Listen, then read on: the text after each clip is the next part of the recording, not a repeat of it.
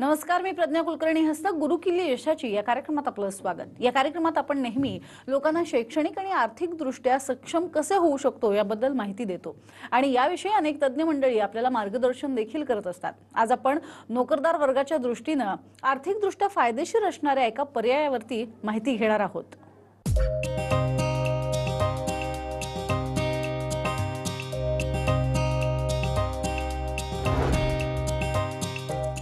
गुरु किल्ली यशाची या कार्यक्रमात आजचा आपला विषय आहे नोकरदार वर्गासाठी शेअर मार्केट गुंतवणूक किती आणि कशी फायदेशीर। आणि याविषयी अधिक माहिती देण्यासाठी आपल्या सोबत आहेत प्रोफेसर मुकुंद खानोरे सर। सर, आपल्या कार्यक्रमात स्वागत। नमस्कार। नमस्कार। तर कार्यक्रमाला सुरुवात करण्याआधी सरांची थोडक्यात ओळख करून घेऊयात। अख्ख्या महाराष्ट्राला शेअर मार्केटचं वेड लावणारे प्रोफेसर मुकुंद खानोरे अशी त्यांची ओळख आहे आणि त्यांच्याबद्दल सांगायचं तर छोट्या अमाउंट पासून मोठा पोर्टफोलिओ त्यांनी बनवलेला आहे आणि स्वतःचाच नाही तर स्वतःच्या क्लायंटचा सुद्धा त्यांनी मोठा पोर्टफोलिओ बनवलाय। त्यामुळेच त्यांना प्रसिद्धी मिळाली आहे। तसंच भारतातच नाही तर इंटरनॅशनल लेवलवर सुद्धा त्यांची ओळख निर्माण झाली आहे। गेल्या 10 वर्षांपासून ते शेअर मार्केटमध्ये कार्यरत असून त्यांना गुंतवणूक तज्ञ, टेक्निकल, फंडामेंटल तज्ञ म्हणून सुद्धा ओळखलं जातं। याशिवाय त्यांच्या अनेक ब्रांचेस असून त्यांचे सेमिनार देखील होत असतात। तिथे जाऊन देखील तुम्ही त्यांच्याकडनं मार्गदर्शन घेऊ शकता। मुळात नोकरदार वर्गासाठी तुम्ही म्हणताय की शेअर मार्केट गुंतवणूक खूप फायद्याची आहे, कशी काय? नक्की आजच्या कंडिशन मध्ये जर तुम्ही बघितलं एक 15 ते 20 वर्षांपूर्वी बाबांनो, पहिले जर तुम्ही बघितलं तर नवरा बायको यांच्यामध्ये हस्बंड लोक कामाला जायचे आणि वाईफ जे असायचे ते घरी बसायचे। ठीक आहे, आज काय झालेलं आहे, परिस्थिती उलटी झालेली आहे। नवरा बायको दोघांनाही कामाला जायला लागतंय कारण की महागाई, इन्फ्लेशन काय आहे, इन्फ्लेशन।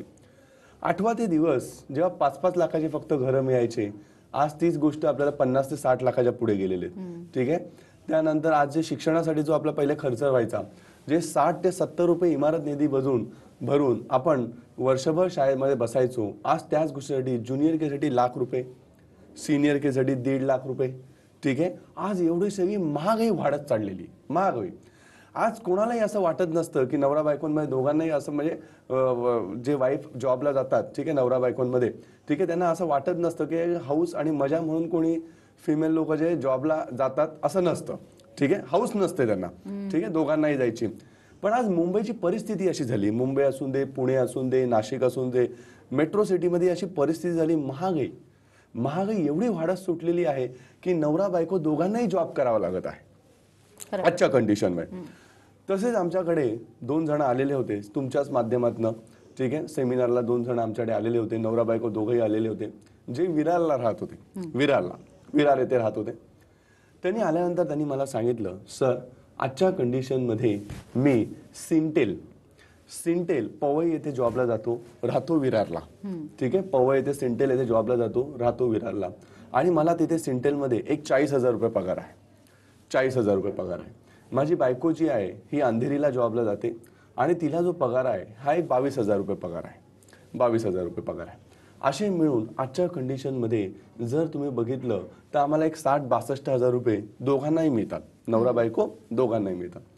आजच्या कंडिशनमध्ये सर आमचे 2 लहान मुलं आहे, एक मुलगा एक मुलगी आहे आणि ह्यांना पोद्दारमध्ये आम्ही शिक्षण देतो आहे। पोद्दार स्कूलमध्ये आम्ही त्यांना ॲडमिशन केलेली आहे। आज तिथं 1.25 लाख रुपये तर नुसते आम्ही फक्त ॲडमिशनसाठी फी भरलेली आहे, डोनेशन ज्याला म्हणतात ते। त्यामुळे 2 ते 2.5 लाख रुपये आमचे नुसते वर्षाला फक्त या मुलांच्या शिक्षणासाठी जात आहे। मुलांच्या शिक्षणासाठी 2 ते 2.5 लाख रुपये नुसते आमच्या वर्षाला जात आहे। ठीक आहे, त्यानंतर पुन्हा आम्हाला आजच्या कंडिशनमध्ये आम्हाला नवरा बायको दोघांनाही जॉबला जायला लागतं, म्हणून आम्हाला मुलांना बेबी सिटिंगमध्ये ठेवायला लागतं। बेबी सिटिंगमध्ये तिथं नाही म्हटलं तरी आमचे 3 ते 4,000 रुपये बेबी सिटिंगमध्ये आमचे जात आहे।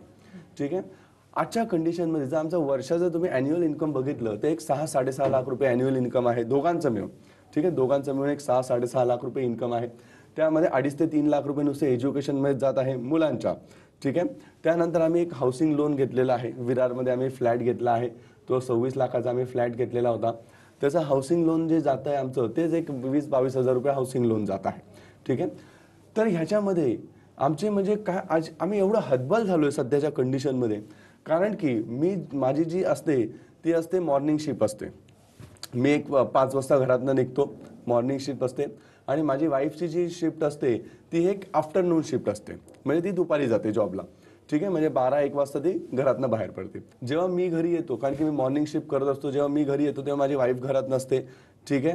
आणि त्याच्यानंतर जेव्हा ती घरी येते तेव्हा मी झोपलेलो असतो, ठीक आहे, कारण की मला सकाळी उठून पुन्हा ऑफिसला जायचं असतं. नवरा बायको एकमेकांना टाइम पण देऊ शकत नाही, फक्त आम्ही संडेलाच एक दिवस फक्त एकमेकांना भेटतो, ठीक आहे, असं आहे. तर शेअर मार्केटच्या माध्यमातून आम्ही शेअर मार्केटमध्ये येऊन कसे आमचे हे प्रॉब्लेम सॉल्व्ह करू शकतो. त्यानंतर त्यांनी नॉलेज घेतलं, प्रॉपर अभ्यास केला, स्टॉक मार्केटचा नॉलेज घेतला, पहिले फ्री सेमिनार अटेंड केला, नॉलेज घेतलं बाबांनो, प्रॉपर नॉलेज घेतलं, प्रॉपर अभ्यास केला त्या गोष्टीचा, शेअर मार्केटविषयी पूर्ण माहिती घेतली, मी त्यांना पूर्ण माहिती दिली, टेक्निकल फंडामेंटल नॉलेज घेतलं. त्यानंतर त्यांनी इंडिया बुल्स वेंचर हा शेअर्स बाय केला.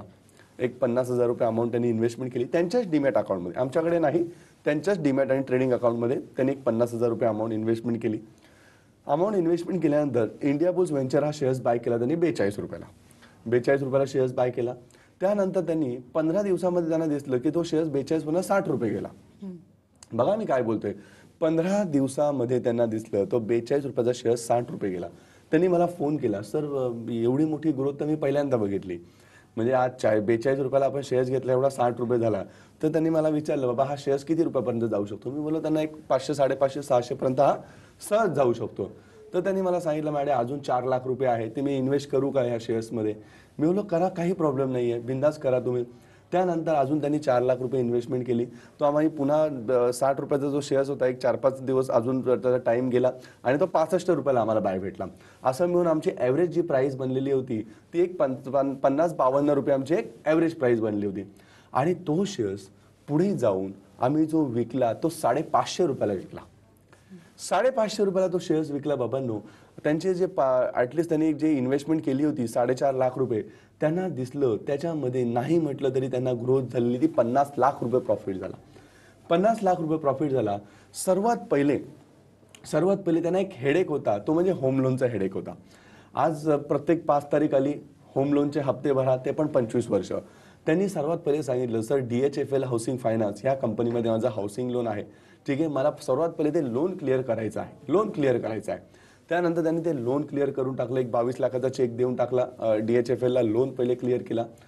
पैसे अभावी बाबांनो त्यांच्या वाईफला जे जॉब करावा लागत होता, पैसे अभावी त्यांच्या वाईफला जो जॉब करावा लागत होता, सर्वात पहिले त्यांनी तो जॉब सोडून दिला. आणि जे मुलं होते, जे बेबी सिटिंगमध्ये त्यांना पाठवायला लागत होते, ते आज गुणी गोविंदानी मस्तपैकी आनंदामध्ये आपल्या आईबरोबर राहत आहे, ठीक आहे. आणि आजच्या कंडिशनमध्ये नाही, जॉब सोडून पण त्यांनी एक हाऊसिंग लोन जे आहे ते क्लिअर करून पण आज त्यांच्याकडे एक 20-25 लाख रुपये आहे. आणि पुढचा त्यांचा गोल आहे, त्यांनाही स्वतःला जॉब सोडायचा आहे आणि पुढे जाऊन त्यांना एक 3 कोटीचा पोर्टफोलिओ बनवायचा आहे. तर बाबांनो, नोकर पेशा वर्गाला शेअर मार्केटमध्ये गुंतवणूक करून किती फायदा होईल, अजून काय सांगू शकतो ह्याच्या पलीकडे, अजून काय सांगू शकतो बाबांनो.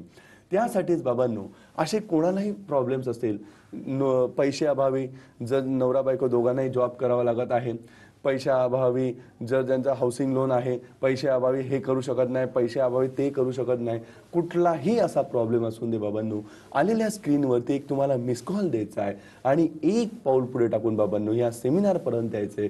बाकी सगळ्या गोष्टी तुम्ही माझ्यावरती सोडून द्या बाबांनो, सोडून द्या. असं खरं तर तुम्ही म्हणताय नोकरदारांसाठी हा एक चांगला ऑप्शन आहे, पण जेवढे आता आपण बघतो की जितके काही नोकरदार आहेत कामाच्या व्यापामध्ये असे अडकलेले असतात की त्यांना ही गुंतवणूक कशी करायची, त्याचे प्रकार काय आहेत, कशा पद्धतीने करायचं हे काही कळत नाही. या बाबतीत काही मार्गदर्शन कराल का? नक्की सांगतो.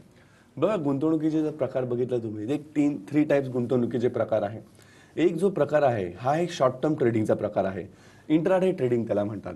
म्हणजे आजची जी मार्केटची जी उलाढाल आहे, ठीक आहे, आज जर तुम्ही बघितलं एक 5 ते 6 लाख करोडचा मार्केटचा टर्नओव्हर आहे, बरोबर तुम्ही ऐकलात बाबांनो, 5 ते 6 लाख करोडचा मार्केटचा टर्नओव्हर आहे, ठीक आहे. त्याच्यामध्ये टेक्निकल नॉलेज घेऊन प्रॉपर अभ्यास करून कसे आपण 3 ते 4% कमवू शकतो, ठीक आहे, हा एक इंट्राडेचा प्रकार आहे, ठीक आहे, इंट्राडेचा प्रकार आहे. त्यानंतर दुसरा जो प्रकार आहे तो आहे weekly based trading. Chart, graph, technical knowledge घेऊन प्रॉपर अभ्यास करून कसे 5 ते 10% कमवू शकतो, हा एक वीकली बेस्ड ट्रेडिंगचा प्रकार आहे. तिसरा प्रकार जो आहे तो लॉंग टर्मचा प्रकार आहे, लॉंग टर्म. ठीक आहे. आज जर तुम्ही बघितलं बाबांनो, ज्यांनी इन्फोसिस या शेअर्समध्ये ज्यांनी 10,000 रुपये इन्व्हेस्टमेंट केली होती, आज त्यांना 3 ते 4 कोटी रुपये मिळाले आहेत. इव्हन तुम्हाला मला सांगायचं एक चांगला आनंद वाटेल बाबांनो, नारायण मूर्ती, ठीक आहे, जे इन्फोसिस कंपनी ज्यांनी बनवली आहे बाबांनो, ठीक आहे, त्यांचे जे नोकर्स होते, आज त्यांच्याकडे 100 ते 150 करोड रुपये आहे फक्त इन्फोसिसचे शेअर्स घेऊन. ठीक आहे. इन्फोसिस ज्यांनी शेअर्स घेतलेले होते, ठीक आहे, त्यांच्याकडे आज जे त्यांचे नोकर लोक होते बाबांनो, त्यांच्याकडे 150 ते 200 करोडचा पोर्टफोलिओ आहे. विचार करा, हा एक लॉंग टर्मचा प्रकार आहे. लॉंग टर्म आपल्याला काय काम करायचंय? मीडियम टर्म काम करायचंय, शॉर्ट टर्म काम करायचंय, लॉंग टर्म काम करायचंय. चारही बाजूनी आपल्याला पैसा कमवायचा आहे बाबांनो, चारही बाजूनी पैसा कमवायचा आहे. त्यासाठीच बाबांनो आलेल्या स्क्रीनवरती एक मिस कॉल द्यायचा आहे आणि एक पाऊल पुढे टाकून आपल्याला ह्या सेमिनारपर्यंत यायचं आहे. आणि लक्षात घ्या बाबांनो, हे जेही प्रोग्राम होतात, जेही सेमिनार होतात बाबांनो, हे आपल्या मराठी आणि मराठी लँग्वेजमध्येच होत आहे बाबांनो. माझं एकच स्वप्न आहे बाबांनो, जसं मी श्रीमंत झालोय तसं आपल्या प्रत्येक मराठी माणसाला मला या स्टॉक मार्केटच्या प्लॅटफॉर्मवरती घेऊन यायचं आहे. आणि स्टॉक मार्केटच्या प्लॅटफॉर्मवरती घेऊन येऊन त्यांना प्रॉपर नॉलेज द्यायचं आहे, प्रॉपर सगळ्या गोष्टी समजून सांगायच्या आहेत आणि त्यांना माझ्यासारखं बाबांनो श्रीमंत बनवायचं आहे. असं आहे. गुरु केली यशाची या कार्यक्रमामध्ये वेळ झाली का छोट्याशा ब्रेकची. पाहत राहा TV9. गुरु केली यशाची या कार्यक्रमात आपलं पुन्हा एकदा स्वागत. आजचा आपला विषय आहे नोकरदार वर्गासाठी शेअर मार्केट गुंतवणूक किती आणि कशी फायदेशीर. आणि याविषयी अधिक माहिती देण्यासाठी आपल्या सोबत आहेत प्रोफेसर मुकुंद खानोरे. नमस्कार. नमस्कार सर, खरं तर तुम्ही सांगताय यात एक आणखीन महत्त्वाची बाब म्हणजे अनेक सर्वसामान्यपणे विचार असा होत असतो की गुंतवणूक करायची तर अनेक माध्यमं आहेत. मग ती एखादी वास्तूमध्ये गुंतवणूक असेल, जमीन खरेदीचा शौक असतो, काही लोकांना सोने खरेदीचा शौक असतो, मग ही सुद्धा एक प्रकारची गुंतवणूकच मानली जाते. पण ही सोडून शेअर मार्केटची गुंतवणूक जास्त फायदेशीर असं कसं? नक्की. सर्वात महत्त्वाची गोष्ट आहे, आज रिअल इस्टेटची हालत काय आहे सगळ्यांना माहितीच आहे. ठीक आहे. आणि जी रिअल इस्टेटची मंदीची लाट आहे बाबांनो, ती मागे मागे येत आहे. त्याला अजून जरा मागे येऊन द्या, अजून अवकाश आहे, त्याला 2 ते 4 वर्ष आहे. ठीक आहे. आज रिअल इस्टेटमध्ये किती मंदी आहे सगळ्यांनाच माहिती आहे. दुसरं जे तुम्ही सांगितलं सोन्यामधली इन्व्हेस्टमेंट, आज जर बाबांनो आज आपण एक कुठलेही दागिना बनवायला जातो तेव्हा एक तिथं मजुरी नावाचा प्रकार लागतो. ठीक आहे. म्हणजे आपण जेव्हा दागिना बनवतो तिथं मजुरी नावाचा प्रकार लागतो आणि तोच दागिने जेव्हा आपण विकायला जातो तेव्हा आपल्याला ते सोनार लोक बोलतात घट होईल. म्हणजे आपले इकडनं 15% कट झाले, तिकडनं 15% कट झाले, 30% तर आपण मायनसमध्येच आहे. म्हणजे बाबांनो जर सोन्यामध्ये कोणी गुंतवणूक करत असेल, म्हणजे दागिन्यांमध्ये सोन्याचे दागिने जर बनवत असेल, ज्यांनी 32,000ला जर सोनं बनवलेलं असेल आणि आज जर 40,000ला जरी त्यांनी विकायला काढलं, तिथं ग्रोथ त्यांना 1ही रुपया नाही, त्यांचा ब्रेक इव्हन पण झाला नाहीये. Break even, no profit no loss. कळतंय? मग प्रॉफिट आज जर आपण डी ग्रोथ मध्ये जात असेल, म्हणजे डाऊन ग्रोथ मध्ये जात असेल तर ग्रोथ कशी होणार? ठीक आहे. म्हणून सांगतो बाबांनो, आज ज्यांनी पण बाबांनो दागिन्यांमध्ये इन्व्हेस्टमेंट केलेली आहे किंवा मग बाबांनो ज्यांनी FD मध्ये इन्व्हेस्टमेंट केली आहे, म्युच्युअल फंडमध्ये इन्व्हेस्टमेंट केलेली आहे, बॉन्ड्समध्ये इन्व्हेस्टमेंट केलेली आहे, पण करोडो रुपये कमवलेले आहे बाबांनो, असा मला एकही व्यक्ती मिळालेला नाही आहे. पण स्टॉक मार्केटचं नॉलेज घेऊन, स्टॉक मार्केटचा प्रॉपर अभ्यास करून आज ज्यांनी करोडो रुपये, अब्जो रुपये कमवलेले आहेत, असे भरपूर उदाहरण आहे बाबांनो. त्यात मी स्वतः पण आहे बाबांनो, मी स्वतः पण आहे, म्हणून मी इथं बसलेलो आहे बाबांनो. त्याच्यामध्ये तुम्हाला मी सांगतो, वॉरेन बफे ही व्यक्ती बाबांनो फक्त न्यूजपेपर टाकायचं काम करायचे, न्यूजपेपर टाकायचं काम करायचे. आजच्या कंडिशनमध्ये प्रॉपर नॉलेज घेऊन, प्रॉपर अभ्यास करून बाबांनो त्यांनी शेअर मार्केटमध्ये गुंतवणूक चालू केलेली आहे आणि आज ते जगामध्ये 3ऱ्या नंबरवरती श्रीमंतीमध्ये आहे. 3ऱ्या नंबरमध्ये. आज जर तुम्ही जगातलं बघितलं, असे भरपूर लोक आहेत. ठीक आहे. आपण नावं काढलं तर इथं 2-3 तास आपले निघून जाते. ठीक आहे. आपलं इंडिया, मी भारतातलं बोलतोय बाबांनो. राधाकृष्ण दमानी व्यक्ती बाबांनो, राधाकृष्ण दमानी ही व्यक्ती बाबांनो काही वर्षांपूर्वी बेरिंग विकायचं काम करायचे. बेरिंग, बॉल बेरिंग बाबांनो, नळ बाजार, चिरा बाजार, प्रॉफिट मार्केट त्या ठिकाणी बेरिंग विकायचं काम करायचे. ठीक आहे. आजच्या कंडिशनमध्ये ही व्यक्ती बाबांनो इंडियामध्ये श्रीमंतीमध्ये बाबांनो 2ऱ्या नंबरवरती पोहोचलेली आहे. 2ऱ्या नंबरवरती. कुठलं बेरिंग विकून बाबांनो, कुठलं बेरिंग विकून बाबांनो की जगामध्ये आपण इंडियामध्ये श्रीमंतीमध्ये 2ऱ्या नंबरवरती पोचू शकतो बाबांनो. ठीक आहे. नाही पोचू शकत बाबांनो.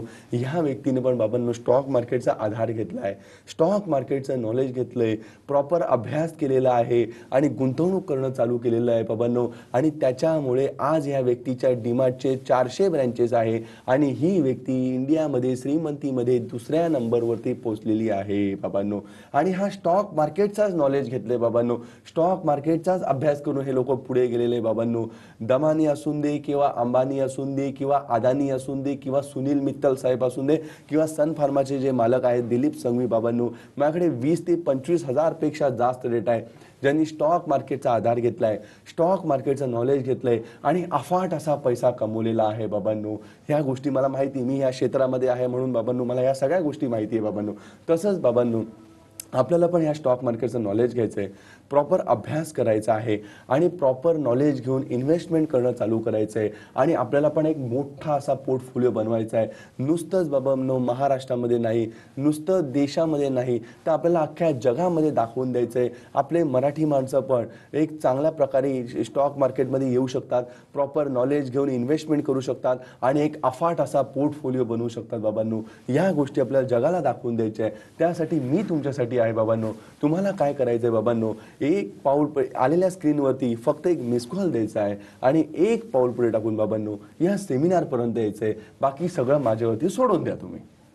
खरं तर भारताची अर्थव्यवस्था ही शेअर मार्केटमुळे ती खालीवर होताना सुद्धा आपण पाहिलेली आहे आणि खूप मोठा वाटा आहे शेअर मार्केटचा. मात्र मराठी माणूस जेव्हा इथे जायचं तेव्हा थोडासा कचरतो, एक पाऊल मागेच घेतो खरं तर पुढे जाण्यापेक्षा.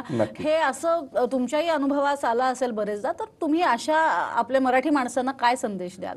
बघा, आज जर तुम्ही विचार करायला गेलो, कोणाला आपण जर विचारलं बाबा मी हे काम करू का, ते काम मी करू का, तर लोक आपल्याला फक्त एकच लोक बोलतात की बाबा हे तुझ्याकडनं शक्य नाही, ते तुझ्याकडनं शक्य नाही, हे तुझ्याकडनं होणार नाही, ते तुझ्याकडनं होणार नाही. हाच एक प्रॉब्लेम आहे बाबांनो, हाच एक प्रॉब्लेम आहे. पण तू काय कर, काय तू केलं पाहिजे आणि कसा तू पुढे गेला पाहिजे हे कोणीच बोलत नाही बाबांनो, कोणीच बोलत नाही. एक गोष्ट सांगतो तुम्हाला, नवरा बायको दोघं रस्त्यामध्ये चालत असतात, ठीक आहे, आणि एक घोडा ते बरोबर घेऊन चाललेले असतात, घोडा, ठीक आहे. तर काही लोक त्यांना हसतात, चालत असतात, ते बोलतात अरे एवढा यांच्याकडे घोडा आहे आणि हे लोक पण चालत चाललेले आहेत, ते घोड्यावरती का नाही बसत आहे, ठीक आहे. त्यानंतर नवरा काय करतो, विचार करतो, चला मी नाही बसत घोड्यावरती पण माझ्या बायकोला मी बसवतो, तो बायकोला बसवतो घोड्यावरती आणि तो स्वतः चालत असतो, ठीक आहे. बायको घोड्यावरती बसते आणि स्वतः ते चालत असतात आणि हे असे 3 जण चाललेले असतात. त्यानंतर पुढे जाऊन काही 4 लोक येतात. 4 लोक बोलतात अरे कसा माणूस दिसतोय हा, ठीक आहे, हा तर जोरूचा गुलाम आहे किंवा बायकोचा बैल आहे हा, ठीक आहे. बायकोला बसवलंय घोड्यावरती, स्वतः चालतोय, हसत हसत ते निघून जातं. त्यानंतर त्याला काहीतरी वाईट वाटतं, मनामध्ये थोडंसं वाईट वाटतं. त्यानंतर तो काय करतो, बायकोला उतरवतो आणि स्वतः घोड्यावरती बसतो आणि पुढे चालत जातो. त्यानंतर लोक त्याला बोलतात, पुढे अजून 3 लोक त्याला भेटतात आणि लोक त्याच्यावरती हसतात, अरे हा तर एक मूर्ख माणूस दिसतोय, बायकोला चालवत नेतोय आणि स्वतः घोड्यावरती बसलेला आहे, हा तर एक असा माणूस, विचित्र माणूस दिसतोय हा तर, ठीक आहे. त्यानंतर ते विचार करतो, हा माणूस विचार करतो, अरे बापरे मी काय करू आता, ठीक आहे, ह्याच्या असं मी केलं, मी स्वतः बसलो आणि बायको चालते तरी पण लोक मला हसतात, ठीक आहे. त्यानंतर काय होतं, ते दोघं जण घोड्यावरती बसतात आणि त्यानंतर पुढून अजून 5 लोक येत असतात. ते बोलतात हे दोघं जण एवढे मोठे मोठे लोक घोड्यांवरती बसले, काय घोड्याचा काय जीव घ्यायचा प्रयत्न चालू आहे की काय, ठीक आहे. तर त्यानंतर लोक म्हणजे 3ही प्रकारे लोक त्यांना बोलत असतात. जेव्हा ते स्वतः चालत असतात आणि घोडा फक्त रिकामा असतो तेव्हाही लोक बोलत असतात, बायकोला बसवलेलं असतं तेव्हाही लोक त्यांना बोलत असतात, नवरा घोड्यावरती बसतो तेव्हाही लोक बोलत असतात, नवरा बायको दोघंही घोड्यावरती बसतात तरीही लोक काय ना काय त्याला बोलत असतात.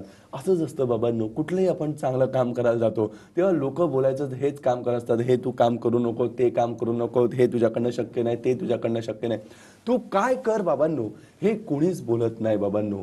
कळतं आहे आजच्या कंडिशनमध्ये. त्याच्यामुळे काय झालेलं आहे, आजच्या कंडिशनमध्ये आज आपण 80% म्हणून ह्या गोष्टीमुळे 80% आपण आज मेहनत करत राहिलेलो आहे आणि 20% हे स्मार्ट वर्क करत राहिलेलो आहे.